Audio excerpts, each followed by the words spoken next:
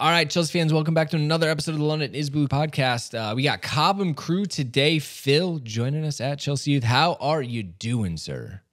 I'm good, thank you very much. It's been an interesting few weeks, shall we say. But academy football is back, not just pre-season, proper competitive PL2 and under-18 football. We've got a lot to talk about across everything happening on the pitch and off the pitch. Yeah, no, for sure. That was such a surprise. Yeah, that was such a measured. I'm good. I need to guard what I say. Make sure it's measured. It's an interesting time for the academy, both chaotic but also exciting. Like you said, the actual season is kicked off. We have results to talk about, which we will, but there's no hiding the understandable frustrations on your side is, with that as well. So let's just kick it off. Lewis Hall unveiled as a Newcastle loanee. There's an obligation to buy. So while I tweeted, yes, I'm glad it wasn't a sales only loan, everyone was quick to point out, well, there's an obligation to buy. And I just reminded you all, I'll deal with those emotions in a year. For now, I'm going to pretend. But weird saga. Crystal Palace loan. Before that, signed a 6+1 extension. And then out of nowhere, Newcastle come crashing in. Apparently, they want Cobham on the left, Cobham on the right. Yeah, something like that. And I think you've hit the nail on the head that it is almost entirely out of the blue. I say almost because there was talk earlier in the window linking Lewis with Newcastle. And you'd think when a 6+1 contract is signed that that's not going to happen. So for that to happen followed by days later, this permanent transfer, and it is permanent, you're going to have to deal with those feelings now. I have to, you have to, but we'll deal with it every month of every year until the end of that contract, I imagine, because I think it's a mistake. I've not exactly been shy about those feelings on social media and on Twitter. I don't think that Chelsea needed to sell, certainly from a footballing perspective. I think that the reports that are coming out that the negotiations were handled predominantly by Todd Bowley with Amanda Staveley at Newcastle in immediate reaction to spending more than they wanted to on Moises Caicedo aren't a coincidence. I think this is possibly and more probably business first, football second, which is never a healthy way to run a club. But yeah, there's no urgency to sell a player who is your reigning Academy Player of the Year, who was one of the few very bright spots from last season. That a season which, based on this summer's actions, the club are trying to completely erase from history insofar as almost everybody connected with it seems to have been pushed towards the exit door. There are scant few people who are remaining in prominent positions: the captain, the vice-captain, the vice-captain, Thiago Silva, and very, very few others have been allowed to keep their place in this squad. And time will tell whether this is a good or a bad thing, right or wrong. But if you're having a clear out, it doesn't need to be led, or not even led, it doesn't need to involve an 18-year-old breakthrough prospect who's proven that he can play at a high level in a number of different positions. And yeah, I mean, that's kind of the long and the short of it. I think that you and Matt definitely have kind of opened my eyes to that, right? That the Liverpool hijacking of Caicedo played right into Brighton's hand, made it a bidding war. Then Chelsea had to hijack the hijack and match any bid, which apparently Liverpool were willing to go to crazy lengths to sign Caicedo. He turned him down. And then at the end of the day, you're like, well, we just spent $25 million more than what we were planning to. And we know FFP and whatever the Premier League financial rules are, we're definitely a top concern for this ownership group. They had to make that money up quick. And Lewis Hall, unfortunately, was the easiest of those options. Man, does that suck. Like, I tweeted it. You and I have talked. Like, I love Lewis Hall. I just think he's such a down-to-earth guy. He just wants to play football. He's not distracted by other things. Really quiet. Was so good in so many positions and decision-making because he's so cool and composed. Got, a few minutes in preseason, but really nothing there. But to have a team like Newcastle come in, there better be some kind of message coming out from the club saying, like, look, we had to sacrifice Lewis because our sporting directors and owners made mistakes. We apologize. We wish we didn't have to, but it was a forced requirement. Of course, we'll never get it. But what does this mean? You might get it at a private equity conference or something like that. They speak on the record in the financial world. They don't tend to speak on the record in the football world. And that's whatever. If the ownership don't want to do that, then they don't want to do that. You'd maybe think that one of however many sporting directors or people on that level the club employ would also do the same. But again, we have to go back to Michael Emenalo for the last person who was either willing or indeed allowed to communicate in such a way. It's not really the done thing in English football. I know Brighton CEO Paul Barber spoke to the media last week and it was extremely rare.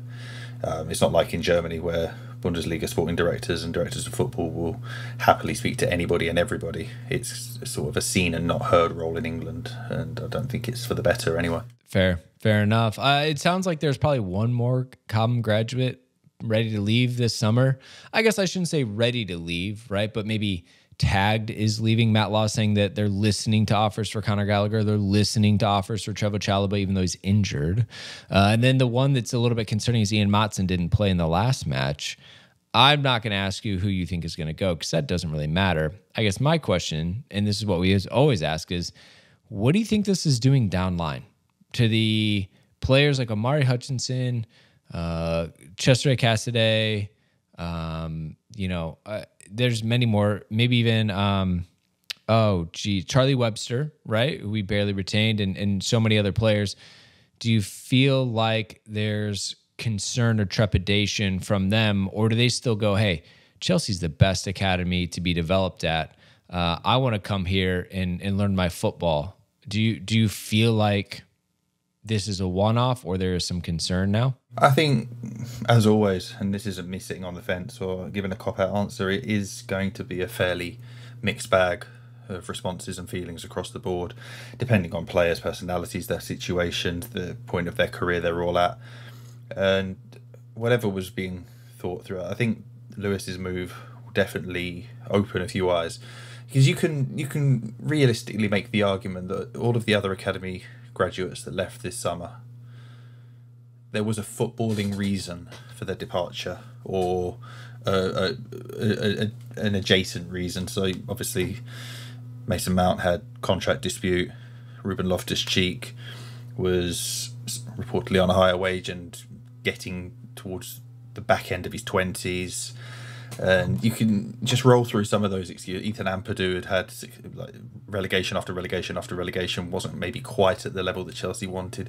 You can disagree with that if you want.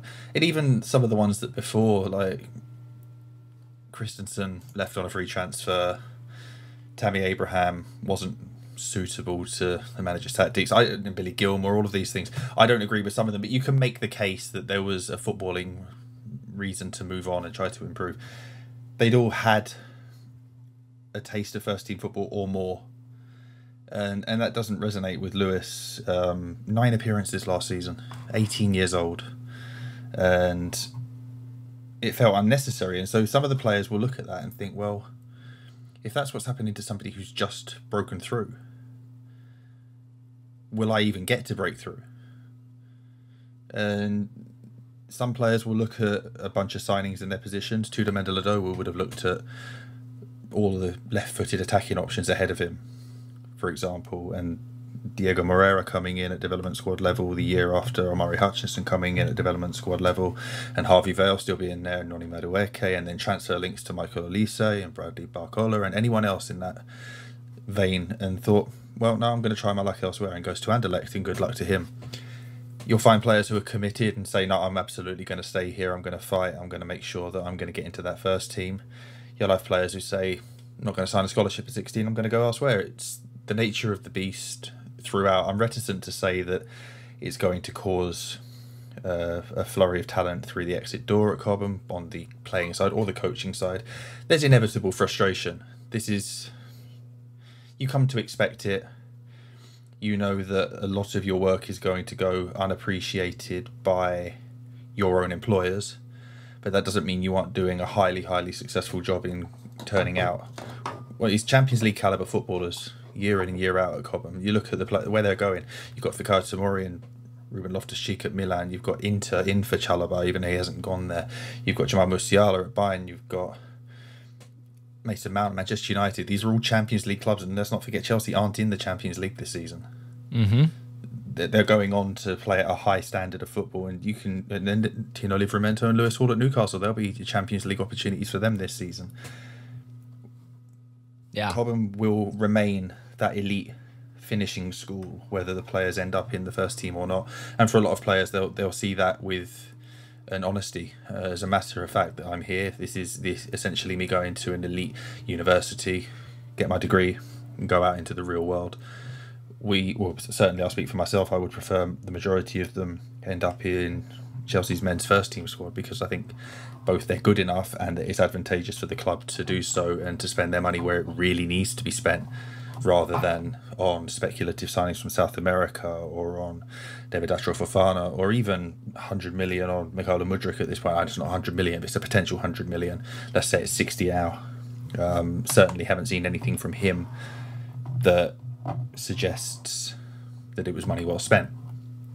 And you can be a little bit more aggressive with the money you want to spend if you fill your squad with Cobham graduates. You can afford to go to 115 million for Caicedo and not sell Lewis Hall if you haven't run through 800 million pounds of spending in the last year, some of it at Cobham graduates' expense. Mm-hmm. For sure. I mean, there's still Cobham pedigree. Naz tweeted out the Chelsea Academy Player of the Season winners, right? 2015, Dom Solanke leads the line at Bournemouth. Fikayo Tomori, to your point, AC Milan made to the Champions League semifinals. His won Serie A. Mason Mount at Manchester United. Reece James in 2018, he's Chelsea's captain. 2019 was Conor Gallagher. He's at Chelsea. Future a little bit undefined, unfortunately. Like majority of he's the new Mason Mount, by the way, the lightning rod player. Like, I don't know where the lack of respect for his work ethic and his ability to play anywhere in the middle of the park. It's beyond me. 2020 was Billy Gilmore. He's at Brighton playing week in, week out. 2021, Tino Livramento just went to Newcastle. 2022, Harvey Vale, who's on loan at Bristol. And now Lewis Hall, 2023, who just went to Newcastle. So there's definitely a clear development path there, which is good. But tell you what, it's just, you know how I feel. I know how you feel. Such good depth players at a minimum there, and and that's just the highlight of the list. That list doesn't include so many players who have gone to bigger and better things. Off my head, Mark Gahey, not in there. Tammy Abraham, not in there. Ola Aina, not in there. He's playing in the Premier League now again with Nottingham Forest. You could go round and round and round and round, and you could build a functional 25-player squad out of Cobham graduates who are playing at a high level that would do respectably in the Premier League, which I think speaks to the point of, if you make the most of your academy produce on the pitch and not just view them as a financial asset, then you can top it up with the Enzo Fernandezes of this world and the Moises Caicedos of this world, the so-called elite, and to me, be in a much healthier place. But the proof of the pudding will be in the eating. History tells us that spending significant amounts of money doesn't necessarily equate to success. Doesn't mean it will, doesn't mean it won't this time. It's a radical change of approach in recruitment. We were promised at the start of this takeover a year and a bit ago that Chelsea wouldn't sell the future to fund the present. And the intention behind that was that we wouldn't be selling off academy players to buy 27, 28, 29, 30-year-olds. And while they haven't done that, in a roundabout way, they have sold the future to fund the present because of the present spending. Mm-hmm. The only silver lining that you can have in that regard is that they are at least signing younger players with theoretical high sell-on value. If even 50% of the players they've signed hit and turn into much, much better players, double their value, triple their value, then it'll be fine from a money-making standpoint. Whether it's fine on the pitch, again, we'll find out. But I keep going back to that message. They wouldn't sell off as many homegrown players to fund an alternative vision. And the last couple of weeks of this window will be interesting as to whether Martson remains, as to whether Gallagher remains, to whether Armando Broja remains, and anyone else who you'd consider a worthy academy graduate to be involved with the senior squad right now. Absolutely. And we're going to take our first ad break there. When we get back, we're going to pivot over to the matches. So thank you to the sponsors, and we'll be right back. All right, Phil, we're a little bit of a hard pivot here. I think you and I could probably go all day on that topic, but there are some exciting things to talk about when it comes to the academy, and the fact that the dev squad are off and running. They've got 2 matches played, 1 win, 1 loss. How have they started this season? Maybe frame it up. Any new changes? Any kind of new structural differences? We know that a lot of their top players from last season are now out on loan. I think what I say, Charlie Webster, Dion Rankin. Amari Hutchinson, obviously Chester Cassidy, big ones. David Dautro Fofana was with this group for a little bit. He's out, but maybe tee up the dev squad look and feel the season. Yeah, so they've had a couple of games. They had a really good pre-season. They had 4 matches against National League opposition, Bournemouth, Barnet, Aldershot and Ebbsfleet, and then a couple of home friendlies against the Brentford B team and against the Phoenix All-Stars Academy from Jamaica, which is the team that Chelsea signed Dewan Richards from. And Richards will be joining Chelsea in October, I believe. Set to join the development squad, which we can talk about probably closer to the time. But anyway, as you said, there's been a big change in the personnel as you kind of get year on year as players graduate and move on to bigger things, go out on loan, leave the club in every case. But there's been a few holdovers to keep this group experienced. Alfie Gilchrist has captained the team in the first 2 games of the season after spending the summer with Pochettino's squad in the United States. Everyone was expecting him to go out on loan, but shortly before the start of the season, he told the Chelsea website that he'd be staying until January, which will be interesting. It's useful for the development squad, which will have a change of guard in defence. Dylan Williams and Zach Sturge have both remained throughout, but they're both open, or the club are open to loaning them out for the right situation, should that come along. They've been outstanding this summer, as you might expect, but then you've got newcomers, Diego Moreira, Alex Matos, from outside, and then you've got players who are coming through from the under-18s. Harrison Murray-Campbell played excellently against Blackburn after a really strong pre-season. He didn't turn 17 until the start of August, but in at least one of the pre-season friendlies, as a 16-year-old, he finished the game as captain. I mean, it kind of speaks volumes as to the quality that he can provide. Keanu Dyer, who's 16 himself and a first-year scholar, an age group below Murray Campbell, has been involved with the group all summer, started both league games so far. And it's a new look. It's a team that will take some time to find consistency at PL2 level, and that speaks to the first 2 results. They beat Blackburn 6-1 on opening day. It was a resounding 6-1 win that they deserved, and then lost 2-3 at home to Brighton a week later. They were 2-0 up in that one. They were looking very, very good. They were confident. They were flying. They probably should have won the game, but Brighton played very, very well in the second half. Tactically superior. Made the right decisions at the right time, took their chances, and held Chelsea at arm's length. And that's going to happen from time to time. We saw Chelsea finish 3rd in this league last season. There's been a change to the competition format. Instead of 2 divisions now, as we had Chelsea fighting relegation a couple of years ago, everybody goes into one league table, 26 teams.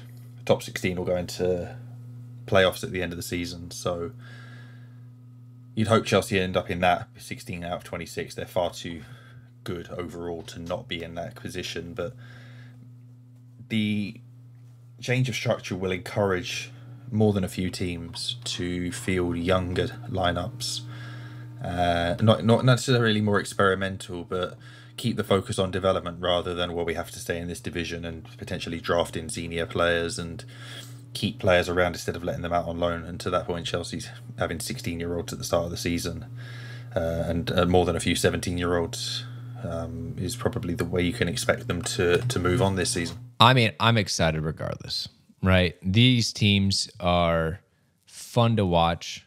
They're all fighting for kind of their first professional contracts as always, right? So I'm a big dev squad fan. I think the 18s are a little bit more loosey-goosey with the craziness and the players moving up and down at their level a little bit more. Obviously, they're younger. But the dev squad, I've started to appreciate that, like, they're molding into more of that mature footballer versus just the raw talent and, refining the skills, reading of the game, flow, tempo. These are all things I think you start to see from like the managerial team and the players as well at this level. So hopefully we can get more on TV. I know the last match wasn't. I had a little bit of time and I was hoping to watch it on last Friday, but it didn't come about. But next one. There's a couple of reasons for that. One of them is a really stupid, and I don't say that lightly, rule that the Premier League enforce, where if there is a Premier League game being live broadcast on Sky or TNT Sports in the UK, then clubs aren't allowed to stream their under-21 broadcasts alongside it. No reason has ever been given for that, apart from the Premier League trying to protect the golden goose.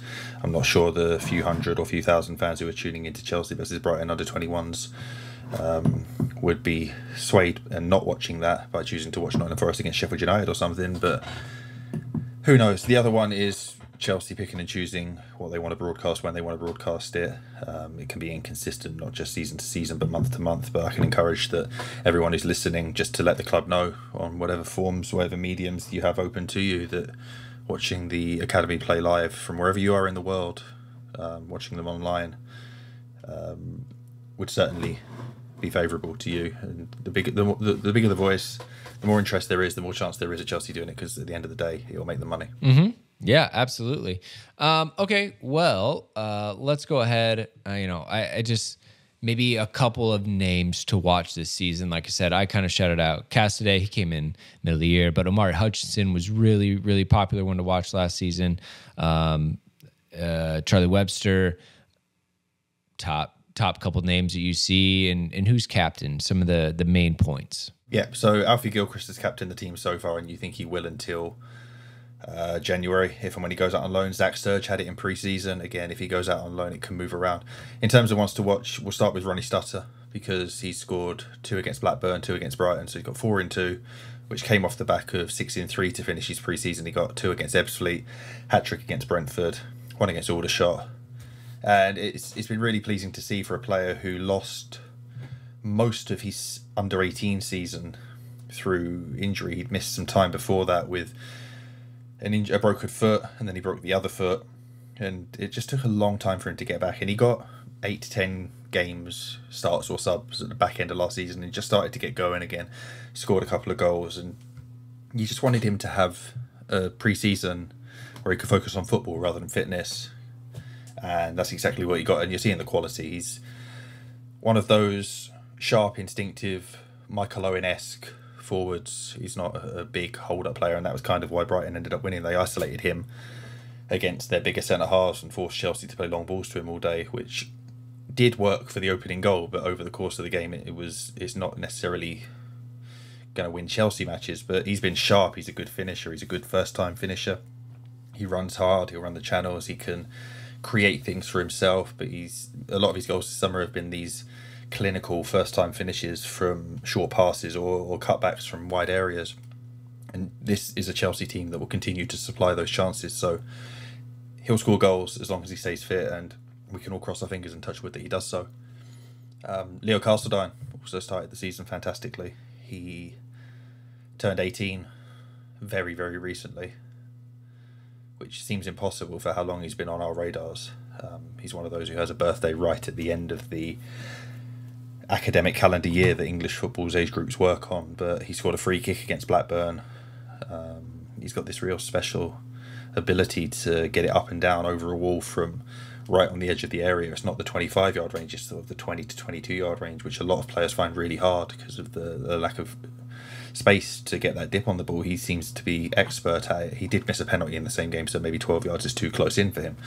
But he did a great job there, and then even though he didn't affect the score sheet against Brighton, he did a really good tactical job against Tarek Lamptey, who was playing for Brighton in his return to fitness and form. Leo tucked in sort of the left winger in a 4-4-2, but not quite. It was mostly to try to shackle Lamptey and then have the space just inside to affect the game in an attacking way. And you could see the tactical intelligence. You could see he plays like a 25-year-old who's played 150 senior games, which is so impressive for somebody who's only just turned 18. And there'll be EFL clubs out there looking for loan opportunities with him, and he could probably handle it. I'm not saying that Chelsea will let him out by the end of the window, because I think he's going to be one of the best players in PL2 this season and a real asset for Chelsea to keep in this squad. But you can start with those two, and then you can just go throughout the rest of the team. It'll be a big year for Jimmy Tarianen in midfield, who's looked good over the summer. He's one who's missed a lot of time over the 2-3 years he's been here with injury. Just pray that he can stay fit and show what he's capable of. Williams and Sturge, if they stay, will be really strong players. Williams has been playing as a centre-back all summer, in a 3 and then in a 2 at times, which isn't his natural game. And you can watch him just go off on marauding runs like he's playing at left-back or left wing-back, because he's capable of doing it. He can affect the game in so many ways.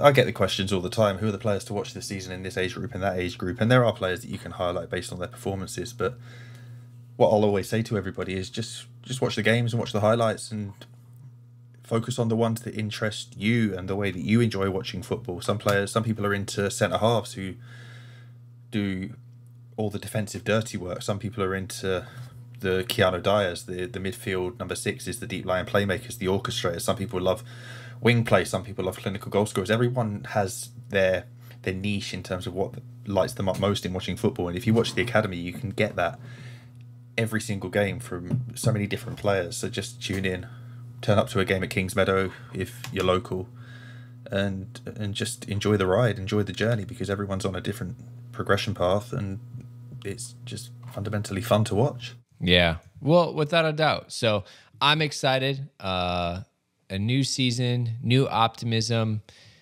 We talked a little bit, they're dreary at the beginning, but the fresh sense of optimism and the new matches are what's exciting, because you and I are going to say, hey, here are probably some players to watch.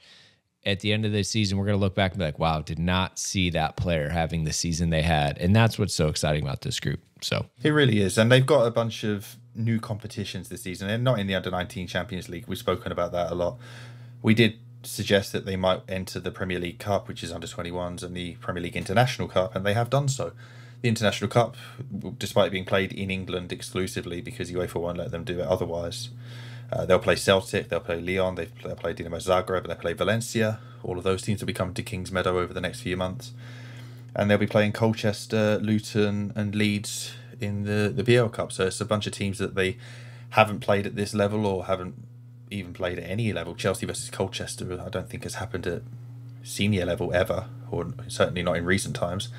They played in the FA Youth Cup more than a decade ago, but that's an opportunity for new faces, new opportunities, new challenges, new environments.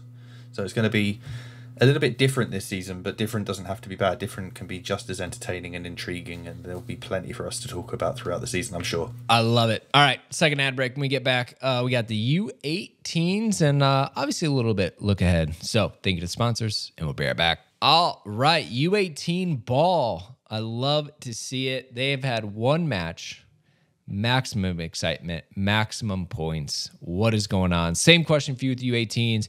Who, what are we doing here? Yeah, so they started this past weekend, which was a week later than everybody else. Each division, North and South in the Under-18 Premier League, has 13 teams. So mathematically, somebody has to have a bye week every week, and Chelsea were first out of the hat to be having a bye there. So they came in and hosted Crystal Palace in their opener. Palace had beaten Southampton 5-0 in their opener a week earlier, and it was a high-level match. Palace are a good team. They took an early lead, and they held on to that lead for a long time. This match had 21 minutes of added time in total. Not all of it to do with the change in officiating standards. There were 6 minutes in the first half. One of the Palace players went off injured. Hopefully that's not too serious.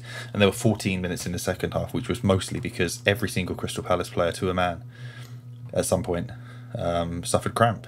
A couple of them weren't able to continue. A couple of them had to limp on and continue. It's not necessarily one of those early things. It was an intense, high-level match, and it's to Chelsea's credit that They didn't use the substitute until the 7th minute of second half added on time, and they didn't look like they were flagging at any point. The physical standards and the work they've put in pre-season were clearly telling, because they were able to turn this one around late on. 2 goals from Donnell McNeely, who had a really good year last year. He's a prolific goal scorer. He scored his first Dev Squad goal the week before as a substitute against Blackburn. He got the 2 there. Chelsea start the season with a win. Exactly what you love to see. And it sets them up nicely for a trip to Aston Villa the weekend as we record this. Hopefully going 2 for 2. Head into the Under-18 Cup. And then the back end of September, they've got Fulham, Norwich and Arsenal, and hopefully we can be talking about a similarly good start to the season there, because they haven't won this league in about 5 years now. It looks to me to be relatively wide open compared to previous years, which have been dominated by like a super West Ham team and a super Fulham team and a super Arsenal team. It's early, but I think that the depth and quality that Chelsea have available to them this year should put them in contention to return to the summit. I love it. Right? Because, yeah, the U18 league, it's North and South Conference. I remember that West Ham team. They absolutely ran away with it last season. It wasn't even close. Oh, and they won the Youth Cup as well. They beat Arsenal 5-1 at the Emirates. They were a class apart, and that happens. Chelsea did it year upon year upon year, and you can't sustain that forever. And then Arsenal came along with a really strong team and did it. And then Fulham had 2 really strong years. And you'll see the fruits of those labours come through, and the same from West Ham, if they're given the opportunity. But the charm is you'll end up with teams that are really good for a year, maybe 2 at this level, and then can they keep that consistency going? That was why Chelsea were outstanding for that 5-year FA Youth Cup run, because they had the quality to keep bringing through. This year, we've only had 2 rounds so far, and there are a couple of teams who look like they're capable, but I mean, we're talking about which Chelsea players to watch. You can lead with McNeely and his goals there, but they've got Travis Akomia back in central defence. He was excellent in his first half of his first year here at Chelsea after signing from Watford, and then suffered a really bad injury against Bradford in the Youth Cup back in January. Didn't play again last season, but he's back, captain in the team. Imperious in central defence, whether it's alongside Harrison Murray-Campbell as it was here, or Caden Wilson as it has been most of the pre-season. With Akamea and Wilson, or Akamea and Sahid Olagunju, or any combination of those two, you've got 2 like twin tower centre-halves. And what we've seen over the pre-season is the ability that they have to play a super, super high line, because they've got the legs to turn and run back and eat up ground. You can afford to take that risk on the high line that lets Chelsea play much higher up the pitch. And they beat Man City 5-1 in a friendly at Cobham. It was a younger Man City team than it was a Chelsea team, which needs to be said, but so many of the goals that Chelsea scored that day were from high pressing, forcing turnovers, because they were able to play the high line that starts with the athleticism of their centre-halves and the fullbacks outside them. It gives you so many more possibilities than if you're forced to defend deeper. You don't necessarily carry players at academy level, but you do work with what you've got. And if your centre-halves can't play high up, don't ask them to every time. You want to challenge them, see what mistakes they make. Some clubs will do this more than others, but fundamentally this is the first stage of the professional development stage. You're here to teach players how to win, and they showed this time and again against Palace. It was a brave performance, it was a patient performance. You had Michael Golding at the 10, he's primed for a really strong year. The 2 wingers, Tyreek George and Atto Amper, are going to excite people. I think some of the first years you might see Frankie Runham really impress. He's got the eye for the spectacular. He's something of a free kick expert. He scored 5 or 6 for the under-16s last season. For the Youth Cup, neither of them were involved here. Jimmy J. Morgan and Ishe Samuel Smith have both signed over the last few months. Morgan in January and Ishe back in July. They're both England under-17 internationals. And when it comes to Youth Cup time, Chelsea could theoretically put out a team of 8 or 9 players who are regulars in the England youth ranks, which speaks to the quality that they have at their disposal, because the team that beat Crystal Palace didn't feature very many of those. Chelsea's second team for the Youth Cup could arguably be better than 90% of teams. And I know I'm saying this early, but I'm going to stake my claim now that this will be the year that Chelsea win it again. They are definitely targeting it. They've got quality. They've just signed Ollie Harrison from Newcastle United, who's a nice, tall, upright midfielder. nominally a 6, that sort of deeper playmaker, but he's rangy, he can pass, he can get around, he can get into the attacking half as an 8 or a 10 and do all of that. He's another one. He's a 2007 born, so he's a year below the 2006s with England, but just the depth and quality that they have available here sets up for a really exciting year. I love it. Super excited. Want to see what this group does. Again, the results are going to probably be a little bit all over the place, but you're going to get some just real excitement. I mean, I remember being 16, 17, 18, being able to play these big teams and go around like this is exciting. Super, super exciting. Are they pretty young again this season? Because remember, we talk about how we always reload, and Chelsea tend to be younger, and it's almost a disadvantage at times because they're playing against players that are 20, 21, 22, and they're maybe 18, 19, 20 in these matches. Yeah, it's going to change week to week, and certainly into the second half of the season, it tends to become a little bit younger. The team against Palace only had one first year, so when I say first year, you have players who sign scholarships at the end of their under-16 season. They are under-17s for this season, and then the players who did it last year are under-18s, and that's your age eligibility. You can't play beyond the under-18s. So typically most teams that fill of first years and second years, you will have some under-16s involved, and Chelsea had Chimera Mayoka, the signing from Brighton a couple of years ago. He's an under-16. He came on in this game. Caden Wilson was the only first year who started, and he only started because Josh Achampong pulled out injured during the warm-up. So otherwise it would have been a full second-year team. But that won't be the case all season long. They've got a talented group of first years that will get their opportunities, certainly as it goes on, and certainly because November is the Under-17 World Cup in Indonesia, and Chelsea will send a lot of players out to that. It's the 2006 group we were talking about there. That'll be Keanu Dyer from the 21s. That'll be Akamea, that'll be Somta Boniface, Michael Golding. It'll be possibly Tyreek George, Jimmy J. Morgan, Ishe Samuel Smith. Again, they could send 9 or 10. They probably won't because of the way that England pick their squads and the depth that they have. It's a really, really good group. But Chelsea will lose some players in November from both age groups.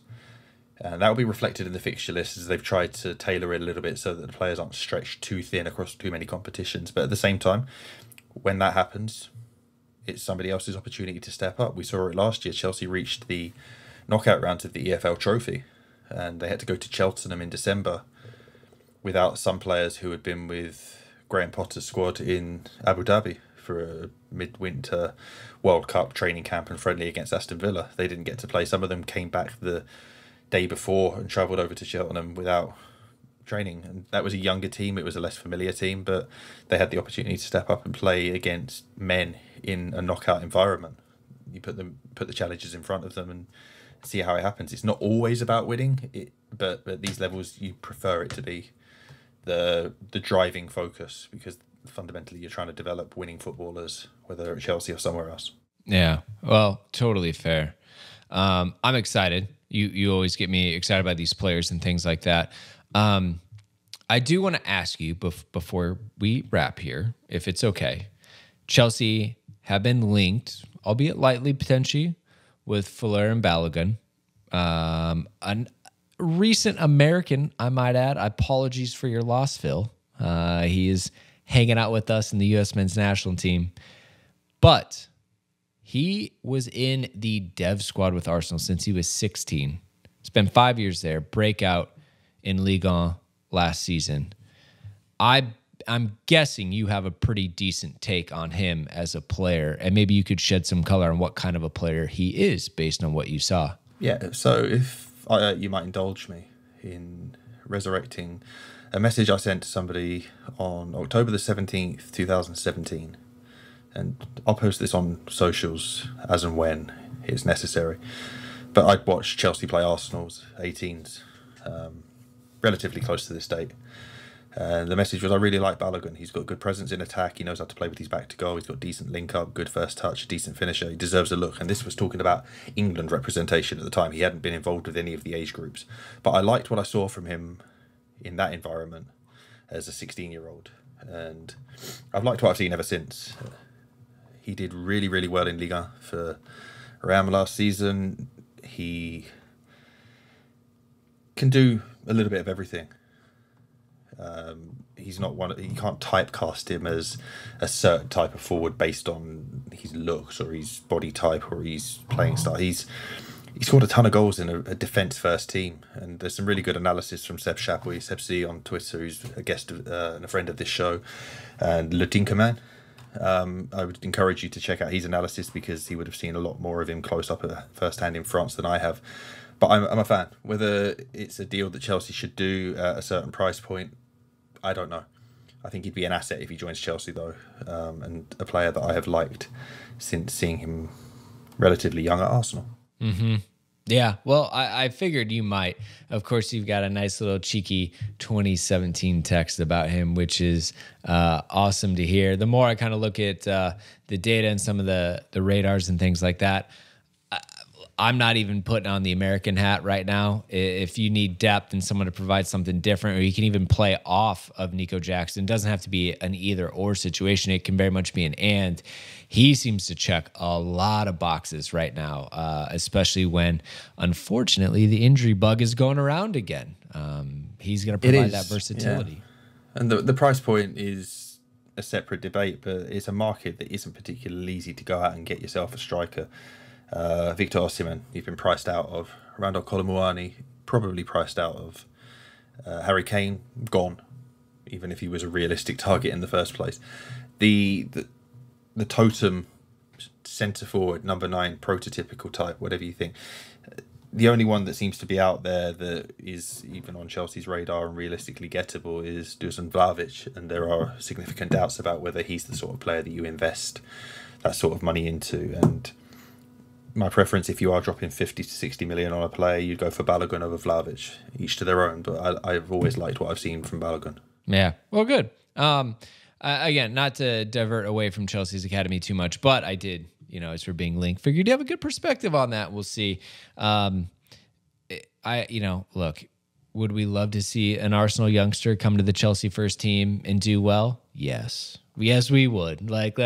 There's always that. But if he's a quality player, then of course we should be looking at him and see if we can make a deal happen. If Arteta is going to overlook him, we might as well bring in some of the top youngsters from around the continent if we are so blind to our own, unfortunately. Matt Law said that. I think that's the thing you're probably going to resonate with, is if Lewis Hall, Conor Gallagher, who else are we looking at? Doesn't matter.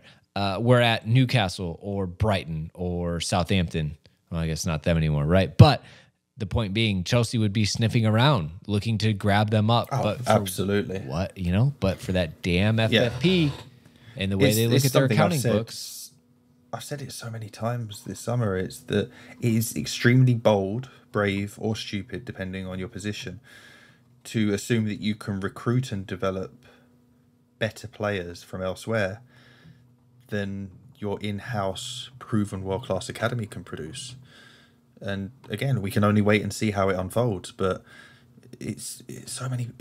Yes, if Lewis Hall was playing for Santos, if we're signing David Washington, Angelo Gabriel, Andre Santos, who were all doing accomplished things, but by comparison to what some of Chelsea's own youngsters are doing, possibly not as accomplished. But we've spoken about this already. Let's not get too drawn back into doing it again. Yeah. Last thing I'll say is Cassidy off of the banger, get a stoppage time winner for Leicester now that he made that move official. Early positive signs. Yeah, absolutely. Enzo Maresca seems really happy with him. It's a manager who knows him or is familiar with him from crossing paths just in general through Italian football. Maresca spent some time there and some time in English development football, but it's impossible to not know him from his under-20 World Cup experience and coming through Inter. He's in good hands there.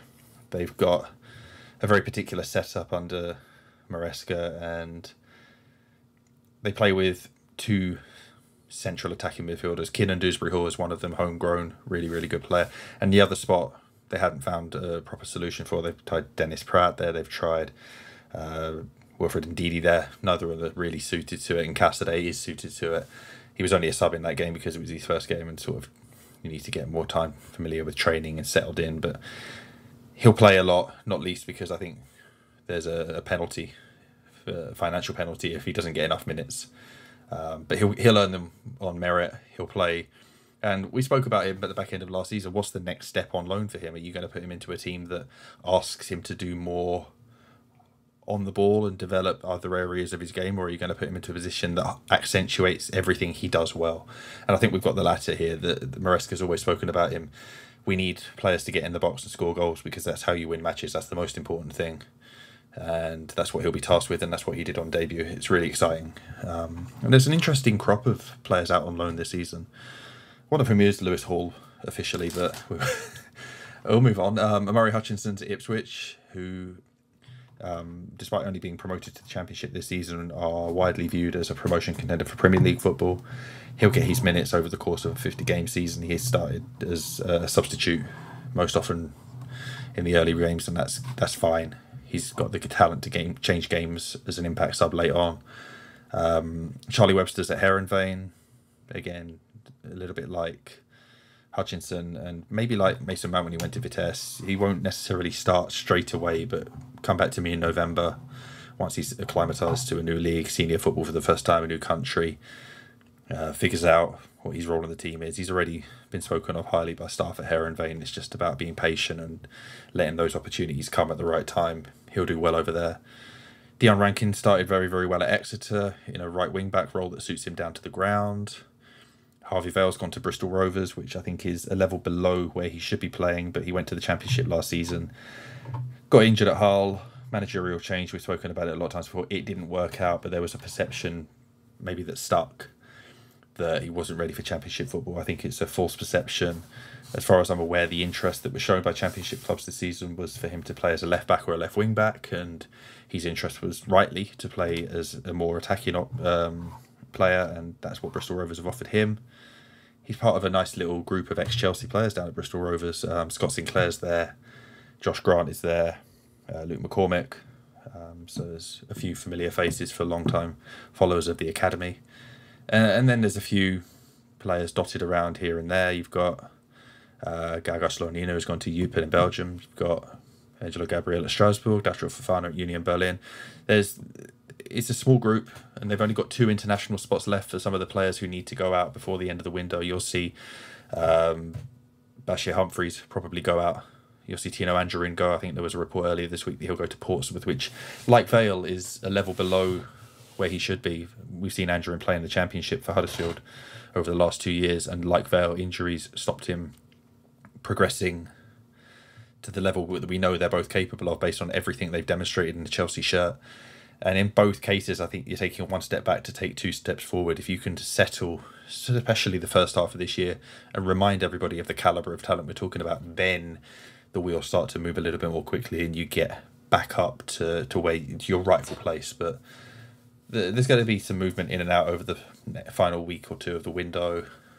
There won't be a significant amount just because of the restrictions that Chelsea have on international loans, but it's an interesting year to follow a lot of players.